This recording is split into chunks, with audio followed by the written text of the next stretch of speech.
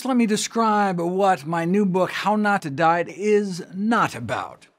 If you want to be regaled with success stories and testimonials and before and after pictures, you have come to the wrong place. See, you don't need anecdotes when you have evidence. I wrote this book for those who want the facts, not filler fantasy or fluff. I'm not interested in offering dueling anecdotes, and the last thing we need is more dietary dogma. What I was interested in is the science. When it comes to making life-and-death decisions as important as what to feed yourself and your family, as far as I'm concerned, there's only one question.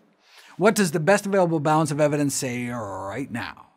My goal was to create the oxymoron, an evidence-based diet book. The problem is that even just sticking to the peer-reviewed medical literature is not enough. As concluded a commentary in the New England Journal of Medicine, false and scientifically unsupported beliefs about obesity are pervasive even in scientific journals.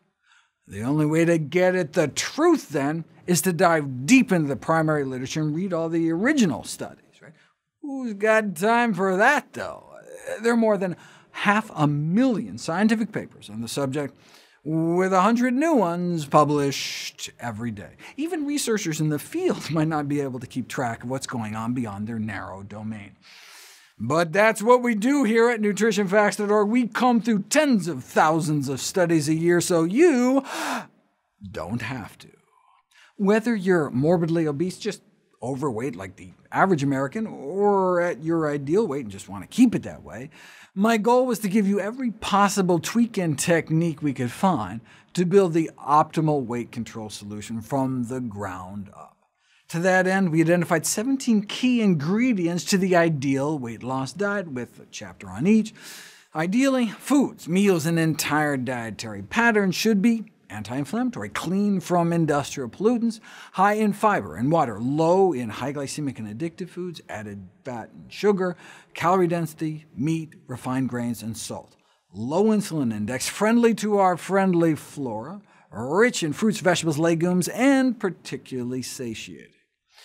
No wonder a whole food plant-based diet is the single most successful weight loss intervention without calorie restriction and exercise ever published in the peer-reviewed scientific literature and proven in a randomized controlled trial.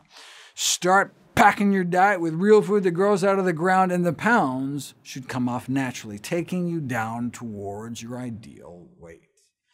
OK, so that's what I spent the first half of the book doing, laying out the optimal weight loss diet. Then I spend the second half on all the tools I unearthed to drive further weight loss for any stubborn pounds that remain. In the first half, we learned that a calorie is not necessarily a calorie. 100 calories of chickpeas has a different impact than 100 calories of chicken or chiclets, based on their different effects on factors such as absorption, appetite, or our microbiome. In the second half, I go a step further and show how even the exact same foods eaten differently can have different effects. It's not only what we eat, but how and when. There are specific foods shown in interventional trials to cause you to burn more fat, suppress your appetite, rev up your metabolism, block the absorption of calories, and effectively take away even more calories than they provide. What's more, the context in which we eat matters too. The same number of calories eaten at a different time of day, in a different meal distribution, or after different amounts of sleep can translate into different amounts of body fat. Distinct forms of the exact same foods can be distinctly fattening. And did you know that combining certain foods together can have a different effect than eating them apart? There's even a food that can prevent the metabolic slowing that your body uses to frustrate your weight loss attempts. Skeptical? You should be. I was too. I went into this thinking I would just, end up railing against all the gimmicky snake oil nonsense out there and put out, the same kind of standard advice on trimming calories and, hitting the gym. I imagine what would set this work apart would be its comprehensiveness and strict grounding in the science. I figured the book would distinguish itself, but more as a book of reference than revolution. I certainly never thought I'd stumble across some novel weight loss strategy. I went into this project with the goal of just creating a distillation of all the best science, but to my delight, I discovered all sorts of exciting new tools and tricks along the way, a treasure trove of buried data, like simple spices, proven in randomized, double-blind, placebo-controlled studies to accelerate weight loss for pennies a day. With so little profit potential, it's no wonder these studies never saw the light of day. And I was even able to traverse beyond the existing evidence base to propose a new method to eliminate body fat.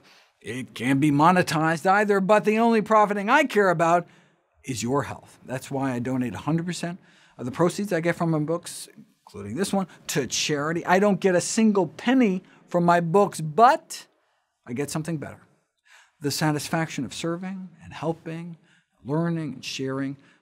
Contact your local library or order it for yourself or for anyone you love.